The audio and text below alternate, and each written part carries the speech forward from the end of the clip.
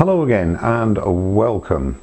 Yes, I am now a fully paid up member of the Funnel Club, and I got this t-shirt from Martin Saban-Smith, and it just took a couple of weeks to get here, which is not bad considering the lockdown.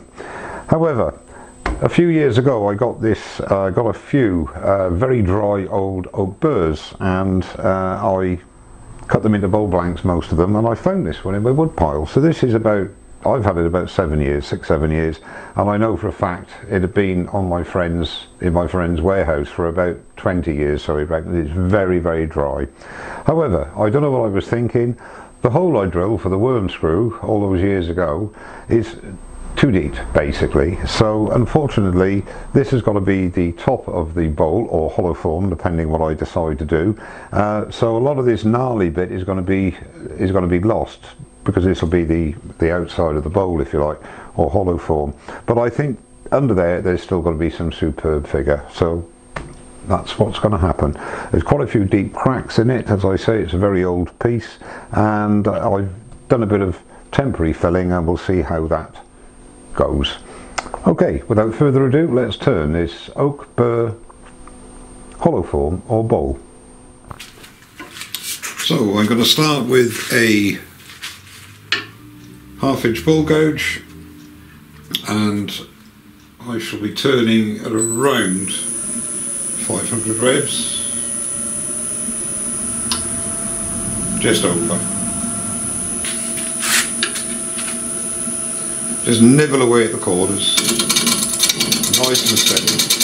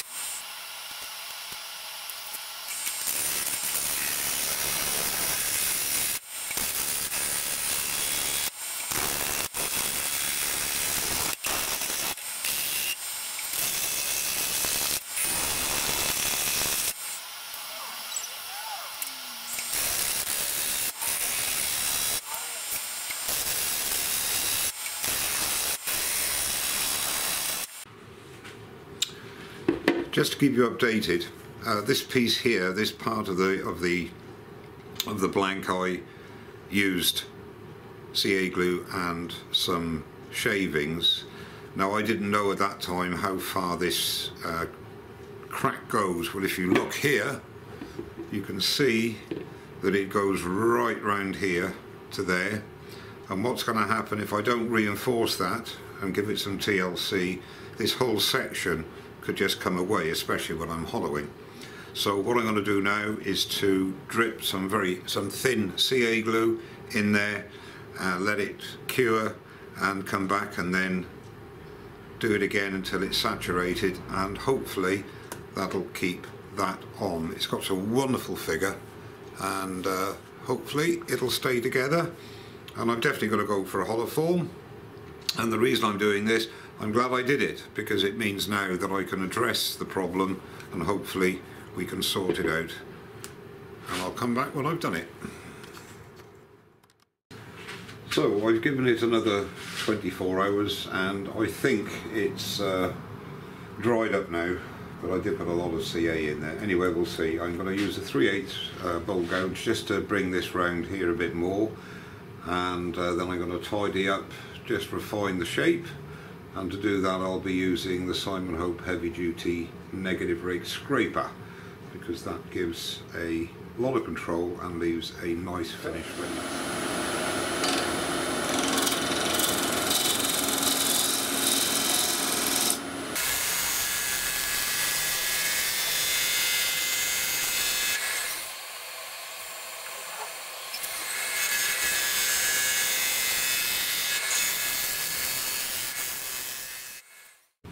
So now I'm using the Simon Hope heavy duty negative rake scraper. Now you want the cutting edge to be on centre and the tool horizontal, and very light cuts. You just take nice little shavings just to refine the shape.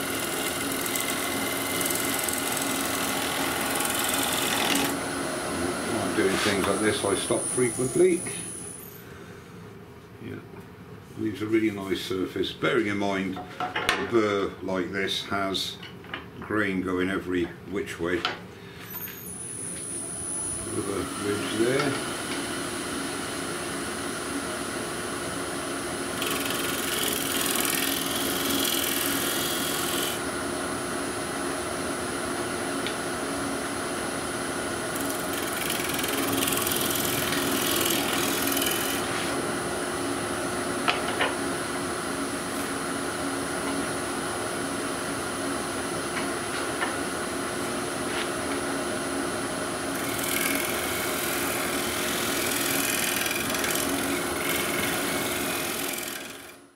Okay, well I'm quite happy now with the shape of this up to about this point here, and I've got to sand and finish this part of the boa of the form.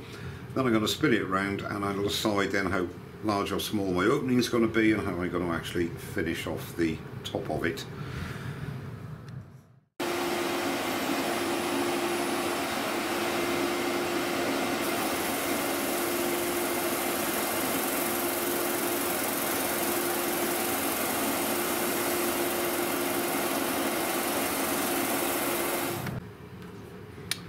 Mainly for the newer turners, I've got the chuck and the piece on the Simon Hope carving jig, and you can see that what I've done here to the foot to about this area here, the shape I'm happy with. I've sanded to 600 grit. Now there are, if I can just show you this, there are some very deep cracks appeared here. They have appeared bigger as I've gone down the piece. So I'm going to fill these with sawdust and CA glue, and the one that I'd filled here that was right across this section here is taken everywhere apart from a little piece here, so I could take the opportunity to fill that as well. And the reason I'm showing you this is that if you're ever in doubt of the integrity of anything, don't try and rush the job. Stand back, see if there's a method that you're happy to use to maintain the integrity of the piece, and do it. Don't just boldly go on and hope it stays together. Okay, so I'll come back when that's done, and then we just finish off the shaping on the outside and hollow out the inside.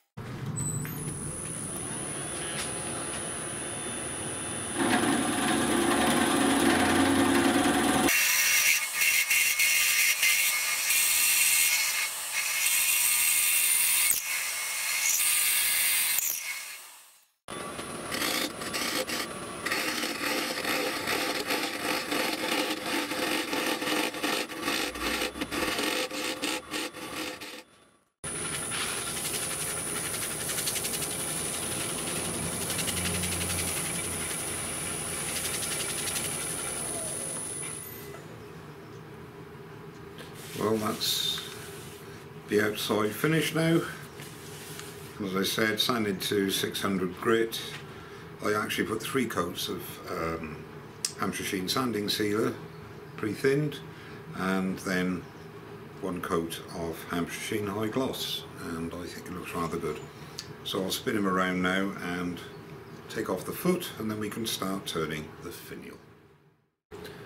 Okay, so I haven't actually got something for a friction drive that I'm happy with, so what I did, I took the live centre that came with the lathe, and there is a knockout bar that goes in through here to stop the cone from spinning. And what I've done, I just got a piece of 2mm wire and I put that in and bent it opposite ways, and that locks off the cone. And then I've just put a bit of insulated tape for safety here, and I've insulated tape there to take up any slack, and a piece of paper towel into the opening and brought up the tailstock. Not massive pressure, otherwise you're going to crack the piece obviously, but it runs very true. I'm quite happy with that. And what I'll be doing now is very carefully taking off the foot, and then I'll take it off the lathe and hand sand the foot area, and then we can get on with the finial.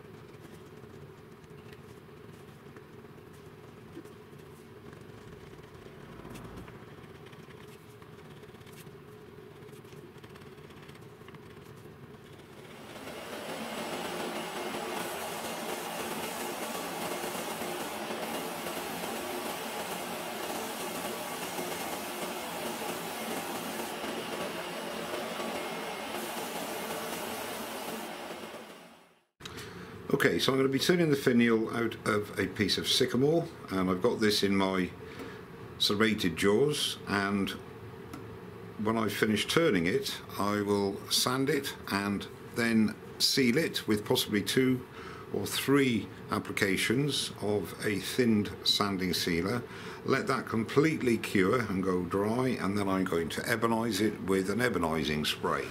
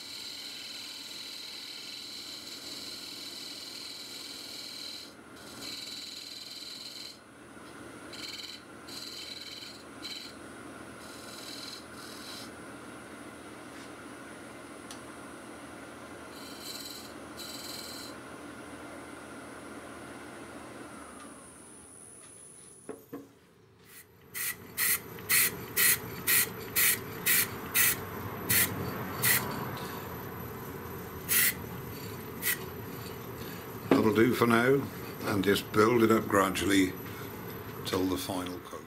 Okay, so I've left it overnight now and it's really cured nicely, and I'm not going to put any wax or lacquer on it because I like the sort of subtle glow to it. So all that remains to do now is to part it off and the job is complete.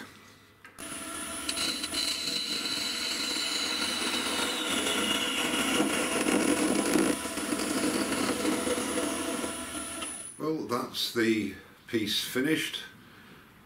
English oak burr with a Sycamore Finial, which I ebonised. Doesn't show very well against my black polo shirt, but there you go. Like the form. It stands at just on 7 inches from base to the tip of the finial and just over 6 inches wide, and it's got some lovely figure on it. There is a big crack there which we went through, but that's held together okay, but I think it was worth the effort. I'll put a few pictures up at the end. Well, thank you very much indeed for watching. Don't forget to subscribe and I'll see you very soon, and don't forget to stay safe.